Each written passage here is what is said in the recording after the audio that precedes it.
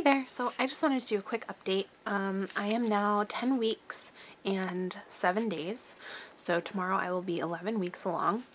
I was super sick right up until about midweek this 10th week. Then all of a sudden I was only sick in the morning and at night, which is a huge relief for somebody who has been sick 24 hours a day. So I will take that over what I was having before any day of the week, and hopefully it will just continue to get better.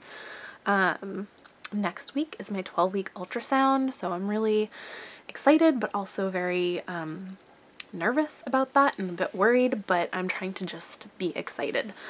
I think my uterus tilted forward because I have a retroverted uterus, and I think the weight of the baby finally made it tilt forward.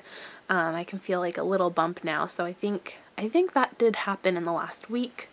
And I finally found vitamins that I can take, and it is so childish. It's Flintstones vitamins. That seems to be the only type of vitamin that I can keep down, and that's really it for my pregnancy update. That's all that's happened. I was just sick right up until like yesterday, so hopefully this will last and I'll have my days not being sick, and that'll make it a lot easier for me to work. That's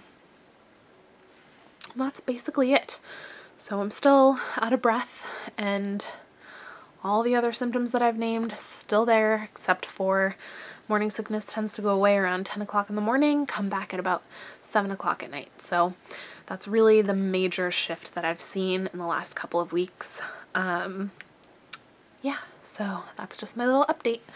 I will definitely give another update next week after my 12-week ultrasound. Thanks for watching. Bye.